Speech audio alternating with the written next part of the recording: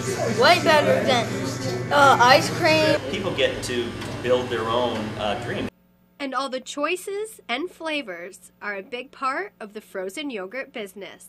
You can make it as healthy as you want or as fattening as you want. We got tons of chocolate, hot fudge, you name it, we've got it.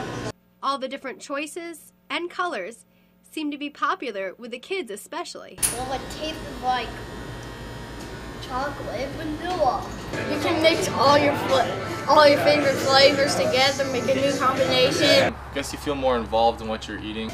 Now, the big draw to a lot of these yogurt shops is the self-serve concept. You can literally pick up a bowl and get some of your favorite flavors.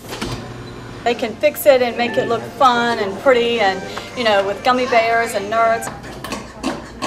But to others, it's not just about the fluffy things.